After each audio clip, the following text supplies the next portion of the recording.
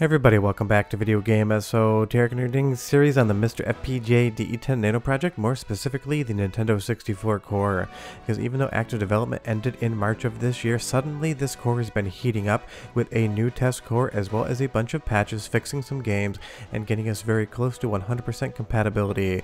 And we have another game added to that list today that is now going to be 100% playable from start to finish on MiSTer FPGA with a patch. So we're really getting very minimal as far as games that do and don't work are concerned. Now, Polaris Snowcross is not going to be anyone's #1 game on the Nintendo 64, that is for sure, but it was one of the games that continually froze for people when they tried to play it on the core, whether the turbo core or the stock CPU speed core. So RuleSet came around and did a patch just like he did for Resident Evil 2, and now this game is going to be 100% playable on your MiSTer FPGA, knocking another game off the does not work list. And like I said, at this point in time, we're almost up to 100% compatibility with the retail Nintendo 64 library. And if you missed last week's video as well, there's a bunch of ROM hacks that work on the core, and I will be doing another video on those shortly. But if you want to recommend any ROM hacks you haven't seen yet and see if they work on the core or not, just leave me a list down below.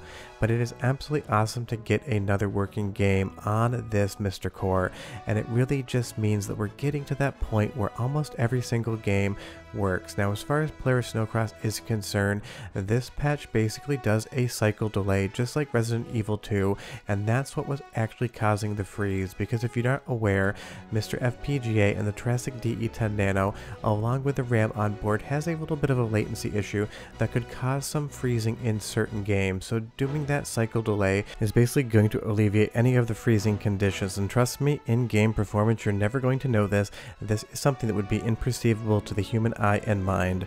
It does mean that this game isn't going to be cycle accurate to real Nintendo 64 hardware, but the question really is, if it's something that you would never even notice or couldn't even notice, does it really matter in the end? Because if you just want to play Polaris Snowcross and you want to have the same experience on real hardware as you do on MiSTer FPGA, then patching this really doesn't make any fundamental difference in the playability or overall performance of it.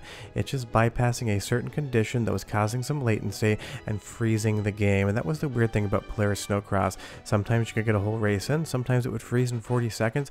It was very intermittent, and it's awesome that RuleSet has come through and done this patch like he did for Resident Evil 2 and Jet Force Gemini.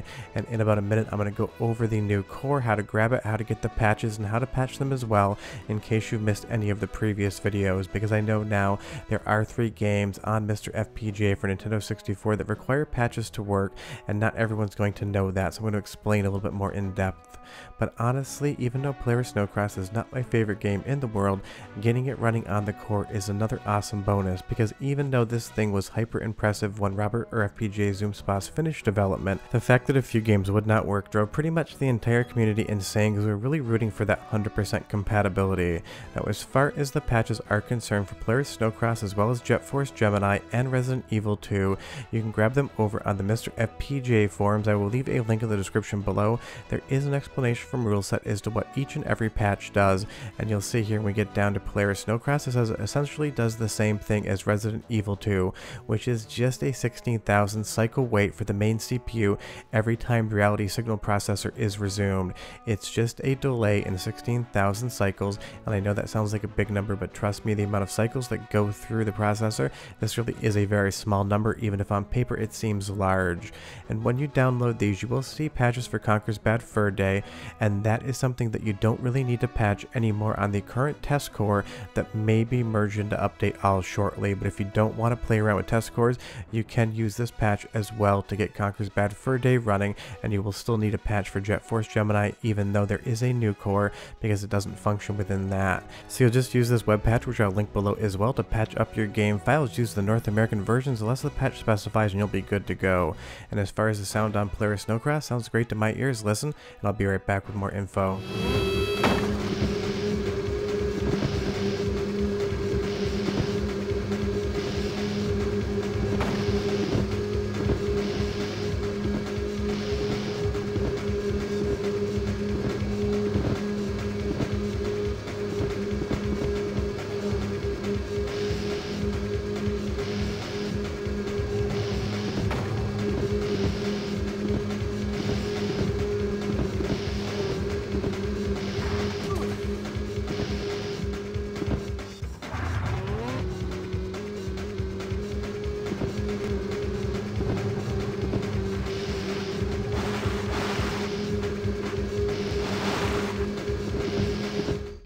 mean, the reality is it's not a very exciting soundtrack and it's not a very exciting sound effects either, but it does work in the core, and that's what we're here to really celebrate and to tell you guys about. We've gotten so many new working games, a new test core where you don't need patches for certain titles, as well as the fact that Battle for Naboo now just 100% works, and I've talked to other people who have tested it.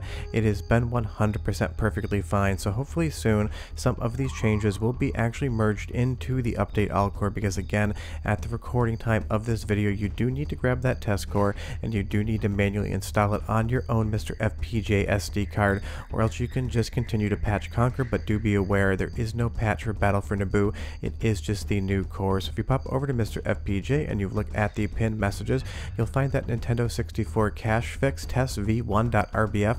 That is the core file, and that's what you're going to download and put into the underscore consoles folder on the root directory of your SD card so you can get this new test core. And if you missed the previous video, this means Star Wars Battle for Naboo is going to be 100% playable from start to finish. And this was another title that people really remember fondly from the Nintendo 64 days, and they were a little bit disappointed that it didn't work. This isn't one that I remember playing back in the day. Maybe I rented it once and it didn't just stick with me, but for every game I've loved, there's a game like this out there that you love and you did want to play on MiSTer FPGA. So this one again has been added to the list of games that are playable. On that test core, Conker's Bad Fur Day is also 100% good to go. Now do remember that you still need the patch for Resident Evil 2, because the solution to fixing the freezing here isn't the same thing as it is for Battle for Naboo or Conker's Bad Fur Day. Really, the 4 games that now work have 2 different independent reasons for not working on the core without patches or without that test core. So we're still in the territory that 2 games need to be patched, but honestly, that really isn't too bad whatsoever, because you get Resident Evil 2 and you also get Jet Force Gemini, which is one of those classic late stage rare games for Nintendo 64 that really kind of feels like it should have been held over for something like the GameCube, because this thing feels like it just pushes at every single seam of the Nintendo 64.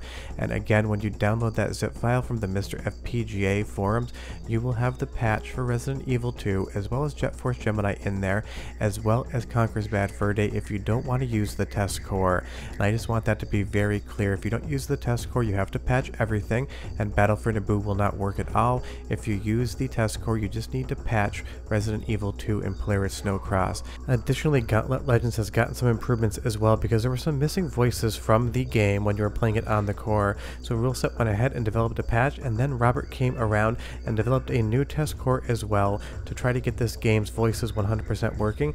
And the nice thing is we now have 2 options to make that happen. You can either patch the game and get the voices back, or you can go and grab the most recent test core from MiSTer FPGA Discord on the Nintendo 64 channel. So no matter how you want to do it, that's another vast improvement, because while this game was 100% playable and I did play it from start to finish, losing those voices was a bit of a bummer, and it seemed like there was just a small bug in the FPGA code that was preventing that from working. So between Ruleset and Robert, they went back in, took a look at what was going on, fixed it up, and now Gauntlet Legends is 100% good to go as well. And that is just awesome. Development on Nintendo 64 has really taken some strides in the last month or so. Conker's Bad Fur Day, Jet Force Gemini, Resident Evil 2, Battle for Naboo, Polaris Snowcross, and now Gauntlet Legends. So run, don't walk over to the forum link below, or go to MiSTer FPGA Discords and grab that new test core. It's 100% worth your time. This thing just keeps getting better and better. Short of that, we're done. Go play some Nintendo, and I'll see you next time. Bye-bye.